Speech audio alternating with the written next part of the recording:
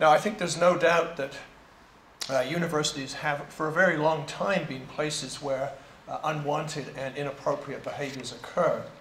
And just referencing a point that Terry made, in part this is because so many members of our community are students, making what can be often a somewhat difficult transition from high school to a different kind of educational experience. And that transition is often combined with the turmoil of becoming more independent and with anxiety about what the future may hold, and also, I think, a sense of newfound freedom that perhaps sometimes encourages us to do things that we wouldn't normally do. And I was thinking about this morning as I was prepping my speech, and I was thinking about some of the student pranks that I was involved in when I was an undergraduate that seemed hilarious at the time, but probably had our elders and betters shaking their heads. This is the sort of, you know, the VW on the roof of the administration kind of prank. These sorts of things are harmless. They reflect the freedom that many students feel when they first get to university. But that relaxation of parental control and supervision by school teachers that young people have come to rely upon, also, I think, reflecting back on my own experience, led to some unpleasant behavior directed against fellow students. And the triggers for such behaviors were quite varied, sometimes out of a passion for a particular political cause, sometimes I think out of fear of individuals who were different.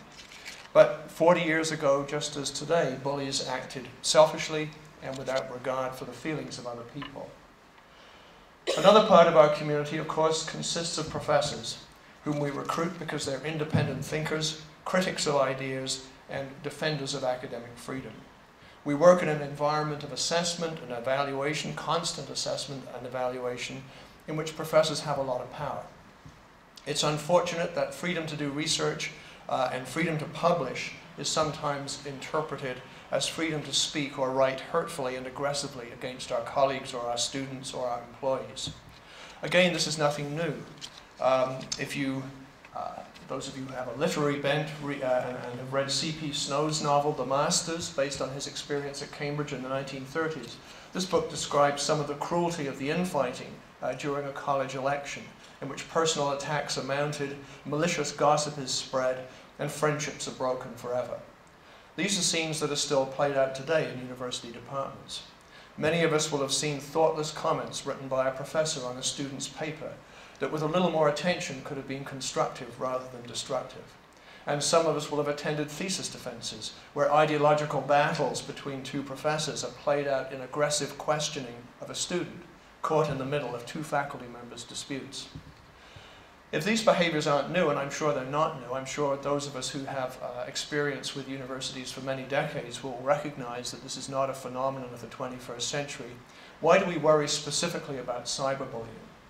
Now, I'm definitely not an expert in this, and I've already learned a lot just by attending the talks this afternoon. But I want to reflect just on two features of the internet and the associated technologies that worry me as a university administrator. First is the potential of the wide broadcast of abuse or ridicule. A few clicks of the mouse allow anyone to send nasty comments or embarrassing audio-visual material around the world. This means that the problem is no longer confined to the institution. Our policies are designed to create a respectful workplace, but they only apply to our employees and our students. Once the material gets beyond the walls, once the material gets into the hands of other people who don't belong to our institution, we have no way of restricting its further transmission.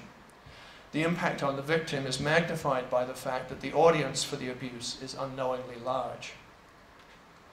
The second problem that concerns me a lot is anonymity. If cyberbullying is initiated by known individuals, we already have policies and processes in place to deal with it. Anybody, though, can set up an anonymous email account, a social media persona, or even a web page. While it's technically possible to identify the owners of such media, this is impractical in most cases except where criminal activity is involved. And anonymity is a powerful aider and abetter of harassment, abuse, and bullying. Most university policies require evaluations and reviews to be authored by identifiable people. This occurs, for example, in tenure and promotion cases, in evaluation of graduate student progress, and all the marking that we do of student work. In these situations, most individuals, most of the time, are capable of writing their comments respectively and objectively, even if they perceive a fault in someone's performance. In fact, our only significant use of anonymous information is when we conduct student evaluations of an instructor's performance in the classroom. When I was department chair, I took it upon myself to routinely censor all of the student evaluations from every course in my department before they were seen by anybody, including the instructor. And this is because a very small percentage of students write abusive, hurtful, and frankly irrelevant comments as part of their evaluation of their instructor. Comments about appearance, about gender, about visible minorities, and so on. Nobody needs to read those comments. None of those comments need to be transmitted either to the instructor or to their colleagues who are going to review the teaching evaluations. So just as a small number of students use those anonymous surveys to make personal comments and offensive comments, so the new media will encourage a small proportion of people to make harassing attacks, and the global reach of the technology allows the attacks to be widely transmitted. University administrators have a responsibility to create a safe and inclusive environment for work and study. We've tried to ensure this by constructing policies and practices and educational processes that are largely reactive to circumstances in which victim and perpetrator are known individuals. I believe that the development of new policies and associated practices can only go so far in dealing with cyberbullying, due to the potential for the anonymity of the bully and the ease of transmission of the abuse. What we require is a change in behavior and attitudes, and this is a much more difficult and a much longer process than developing policy or changing practices. The good news is that universities have been leaders in changing behavior in the past, and I won't go through exhaustive examples of this. The one that I think, perhaps based on, again, some comments I've heard today that is particularly appropriate, is the role that women in the academy have played in creating more equal work conditions and in recognizing, for example, that child-raising responsibilities should be taken into account during career evaluations for professors and for staff. Now, I know we've still got a long way to go with this, but I think we could look back over a couple of decades and see some really significant shifts in attitudes. So it is possible to change behavior. It is possible in a university environment to make people think differently and to act differently. So if bullying behavior has a long history in academia, I think we can start the culture change by consistently opposing bullying rather than by tolerating it when we're in a position to speak up. We can do this by encouraging people to react when bullying occurs in department meetings, in search committees, in seminars, in online forums, at public lectures, or during thesis defenses.